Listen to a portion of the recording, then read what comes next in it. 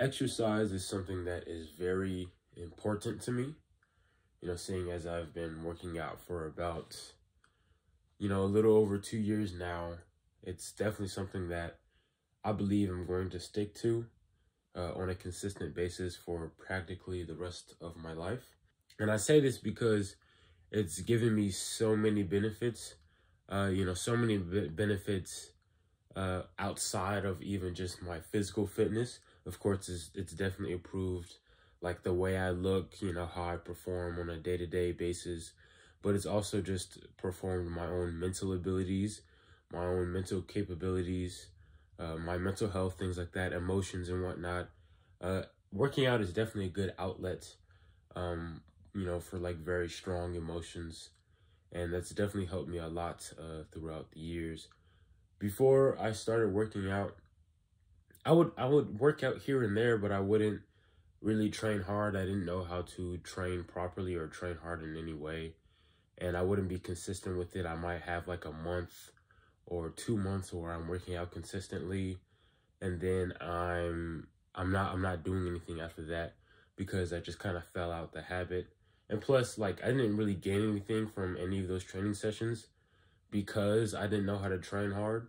So it was like I was kind of just, I don't know, wasting my time as well. But let's say the times where I wasn't working out, I wasn't taking care of myself, I knew I was more inclined to a lot more depressive thoughts. I was very anxious. I was very I was very antisocial, I would say. In general, I would say that I'm kind of like, a person who is a bit more on the antisocial side, but, with having increased levels of like anxiety, that didn't help at all. And, I would just be nervous in just a lot of situations. But when it came to me taking care of my fitness, my energy levels went up, my confidence levels went up. I'm not usually prone to any sad or depressive thoughts. And, I'm a lot more confident and I'm a lot more sociable. That's definitely one thing. And in general, working out, or I say lifting, but, just exercise in general, it's helped me become just a better person in general. There were times where I would, go back on a lot of things I would do. I wasn't as dedicated to a lot of stuff. And I just went about life kind of halfway, kind of just mediocre. But when it came to training, it was something that I dedicated a lot of time and thought and energy to, that I kind of wanted to perfect how I would work out, basically. And that kind of had some carryover to the rest of my life. So now at work, I take my job more seriously. School, I take school more seriously. Relationships, just even my own self and problems that I have, right? I just want to become a much better person throughout. I want to be, just a person who can motivate and can, influence others to do great things. And so far, that's kind of how it's been. Like, me working out has inspired a lot of my friends to, be more consistent with their exercise. And I'm just kind of happy to see that because, something so little, took me so far, right? If only I maybe started working out sooner or something like that. That's what I think sometimes, that, maybe I could be a lot farther. But all things happen for a reason. Maybe not everything's going to happen as early as you might have wanted it to, but you just have to take things how they are. I remember there were times, where I would be consistent with exercise and I would stop because I got like sad or whatever. And, I would just kind of be one of those people where if I were to get sad or get like, kind of in somewhat of a depressive state, I would just stop everything I'm doing and like just stop being productive in general. And my dad, he would want me to work out. My dad is has been working out, I think, all my life practically.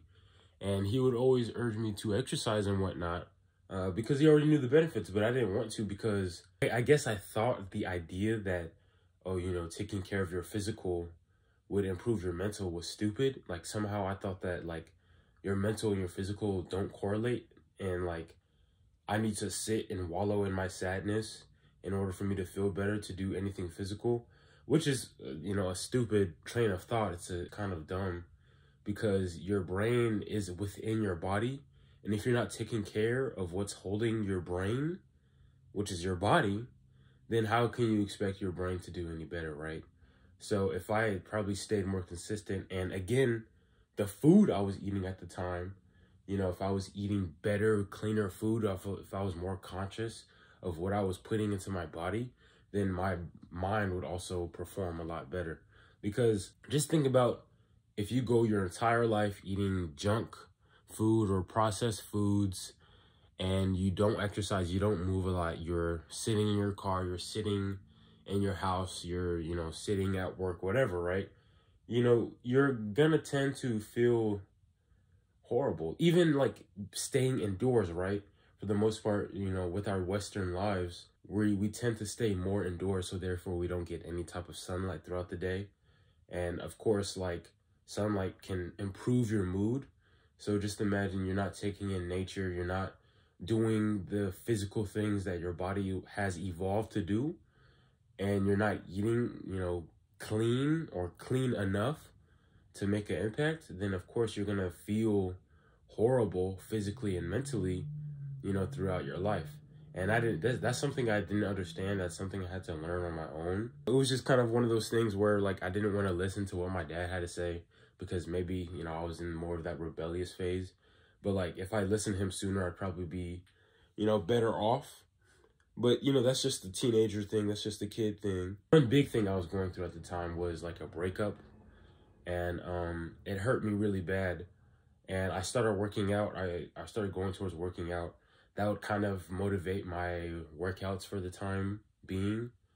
I guess it was a long enough motivation to show results. And once I got results, at some point, of course, I got over that breakup. And by seeing the results, it motivated me further to keep going and to reach higher and higher standards within, like, my strength and just my performance and my looks, of course. And, it became more of a self-improvement journey than just me doing it because, I wanted to, I don't know, like, show up an ex-partner or something like that. Now it's like something completely different. Now it's like I want to be on the path of just becoming just a better person in general. Not just like, a better version of me, but a better brother, a better family member, a better son, setting myself up for, having a great family, being a better student, just things like that. I just want to, in general, just achieve a much higher form of myself. And I feel like, the earlier I start, the more information I try and take in, things like that, and applying that information, I feel like I'd be of a great use to, the people around me and whatnot. I started working out in my senior year of high school. And so, of course, I saw results there. My friends saw results. People around me saw results. Girls saw results. So, of course, that definitely boosted my confidence a lot. I was walking, with a more prouder chest, standing taller. I became more confident, things like that. And I just saw, like, how my life around me changed. Even, like, just the people around me changed. Before, when I was, like, flabby and, a bit, like, soft. I'm not going to say unremarkable, but when I was worser off, I would say, people acted a bit more cruel. People maybe acted just, like, as if you weren't there. But, when you started that superhero transformation, people start to recognize you and you start to stand out more, and people start to gravitate towards you, within the room. And it was just very interesting seeing that shift. And I'm not at all like, they didn't like me when I was like fat and unmotivated and lazy. Like, I'm not that type of person, right? I put in the hard work, and the hard work is showing its results, just not throughout my physical self, but throughout the world around me. And that's very interesting. That's one thing to take advantage of, but that's another thing to not get consumed by it entirely and become like some type of selfish person, and who tries to take advantage of others just because of the way you look. But yeah, I remember I started working out. First thing I got was a pair of dumbbells, and my motivation was just to like, it was practically, it's kind of cringe, but it was like to make sure that that basically my ex couldn't upgrade, right? You know, so it was kind of already within the mindset of I'm going to be the best I can be. But it was within the spirit of making sure that my ex, you know, doesn't find another person who's better than me, basically. And then it just became just general self-improvement. Just me wanting to become, you know, better. And, you know, since I started working out in my senior year of high school, I took a gap year after high school. And a lot of that time was spent me educating myself, me trying to find ways to just become better, you know, trying to find ways to limit my use of technology, finding ways on just how to be, just in general, like more sociable as well, because I feel like I did really struggle with, you know, my social aspects, just being a person who can be a bit more outspoken and whatnot. And then I read a lot more books. I actually started to pick up books and read books, you know, without having it be like a part of an assignment or anything like that. And I was kind of like, it was nice. It was nice actually attaining like knowledge on my own, and of course trying to apply this knowledge. I was also working during that senior year of high school, and on my jobs, I worked at a Chick-fil-A. And at my job, I noticed I started to, I would say, perform better at my job. I definitely had more energy, and I started to become just a bit more outspoken when it came to my coworkers, because I was always kind of like that quiet person that no one really knew at work. But, you know, once I started to kind of get used to my own surroundings and I started to have more energy because of my workouts, I was able to become, you know, more sociable, of course. I probably said sociable like 15 times already in this video. But, of course, I still kept going. I kept going. You know, it was almost an obsession. Maybe it still is an obsession. You know, it's something I think about every day. I think about, you know, just wanting to work out, just wanting to be active. It's something that goes through my mind a lot, and like how I can improve, what workout programs can I do, how am I going to work out today, you know, things like that, right? Because it's fun for me. It's fun. It's enjoyable. This doesn't take much motivation or discipline because it's something that I enjoy, and it's something that I look forward to doing every day, right?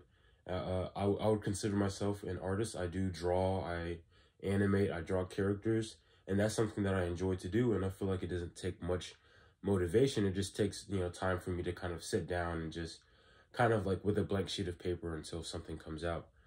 And, you know, these things in my life don't require me to have to, you know, get up early in the morning and then make myself, you know, drive to some place where I clock in and then I clock out, whatever, right? You know, these things for me, at least for, you know, not the time being, they're not in general a job. So it doesn't feel like work is happening. It doesn't feel like, you know, some type of soul crushing experience from a basic regular 9 to 5.